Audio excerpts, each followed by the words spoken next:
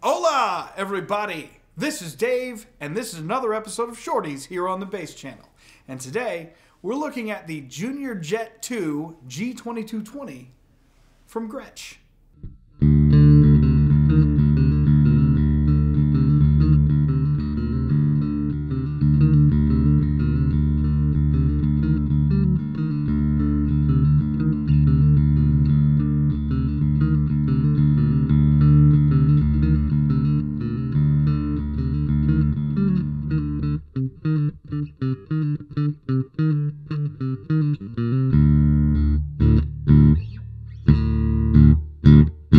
All right, I'm just gonna address the elephant in the room right now.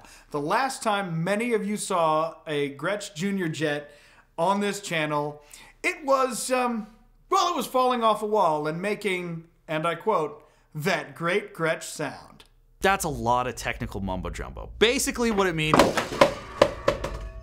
Okay, the last episode of Shorties was kind of a downer because we had a bass that, simply was just the peanut gallery just yelled it sucked. And yeah, I mean it did. But you know what? They can't all be gems.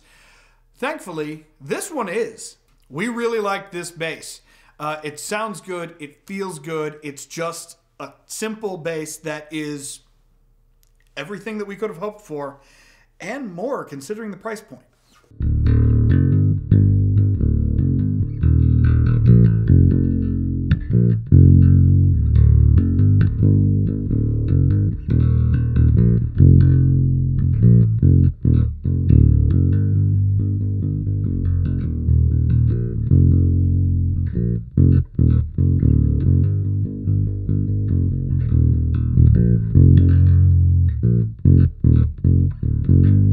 So, do you want a short scale that kind of looks like a Les Paul, that kind of has that vintage cachet, that also sounds very modern and clean? Then this might be the bass for you. The Junior Jet has a 30.3 inch scale, so it's slightly different than other short scales. It's got a basswood body, it's got a maple neck. Neither of those is very uncommon in the bass world, especially in the budget bass world. But the fingerboard is this nice and dark piece of wood. It's not ebony, it's not rosewood, it's not palfaro, it's black walnut. And I mean, that's different and it's cool. I'm a big fan of walnut myself. But yeah, it's a bit of a different thing than you're probably used to. I haven't seen very many basses with black walnut fretboards. Have you? It's got two humbuckers that are identical to one another.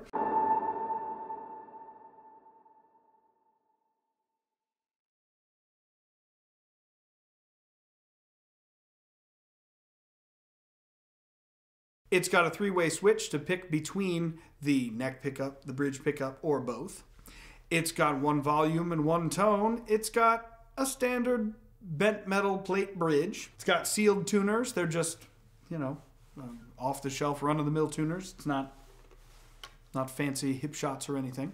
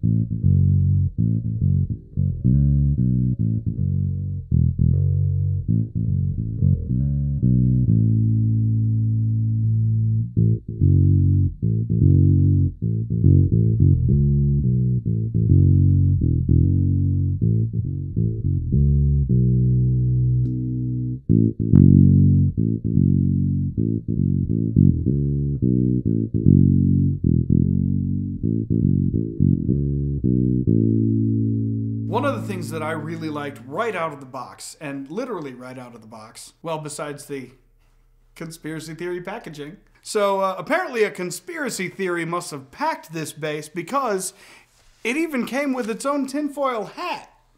was the neck shape. The neck shape is really nice. It's got this kind of a wide, flat thing going on. The fretboard is a 12-inch radius, so it's a little bit flatter than your Fender-alikes, your Fender-shaped objects. But it's not quite as flat as, say, the Maruschik and Mensinger basses that we did a couple episodes ago. The 12-inch radius is actually the same as the Gibson basses. All Gibson basses? For the most part. Yeah. Okay. Nice. The headstock on this bass is a tilt back, which does not have a volute, or volute, but it does have a nice wide scarf joint here, so it should be all right. Just be careful that you don't drop it, or else you might have a Les Paul incident.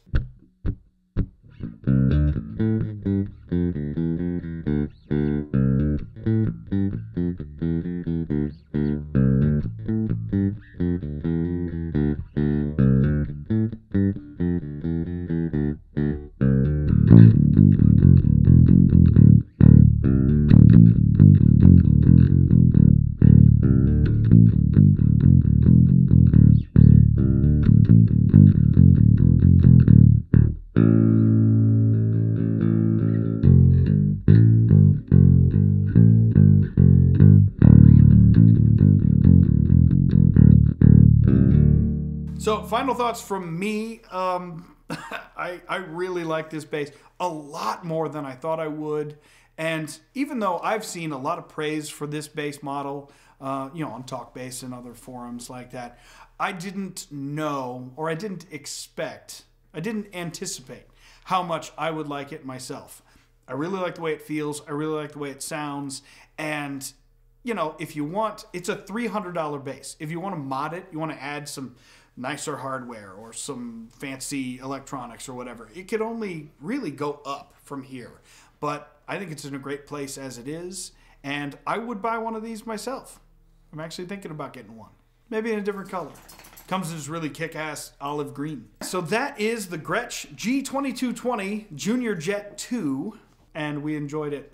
So that's going to wrap it up for me and a pleasantly surprising episode of Shorties. And I also want to mention one more thing very briefly. We got our first non-musical entity sponsor in the form of Regalo Hot Sauce. I just tried it today and really enjoy it.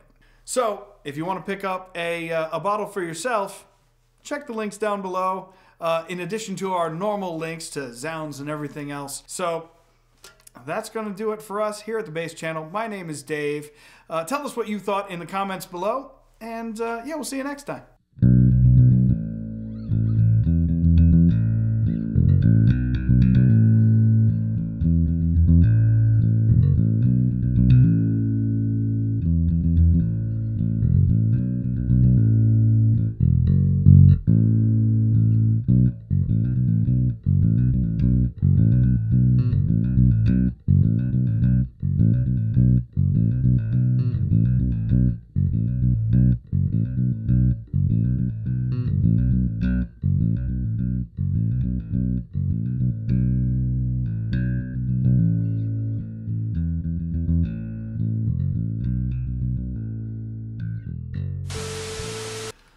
We got a letter from a little girl in upstate New York. And a viewer writes, Basically what it means. what the fuck happened to that bass? That great Gretsch sound.